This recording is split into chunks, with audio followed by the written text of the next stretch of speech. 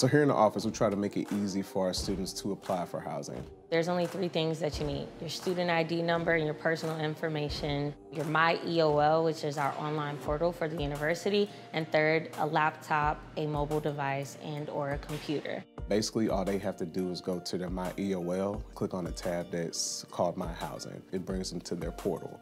And right in the left corner, you'll see My Housing and My Applications. You click on it, and that's how you can start your application. And after you do your housing application, you're able to see your roommate once you pick your room, and then also the roommate that you desire once you do the selection. Then they're also able to put in different requests when it comes to a room change. So you'll get your room assigned by a couple of ways. If you're in a special interest group, or if you're an athlete, or if you're an incoming first-year student, there's different abilities to have your room in a particular hall. We try to accommodate the student needs when it comes to how to fill out their housing application. There's multiple emails that'll have instructions for you when you log in. There's also a couple of videos that'll come into the bottom of the website to show how to fill out your housing application.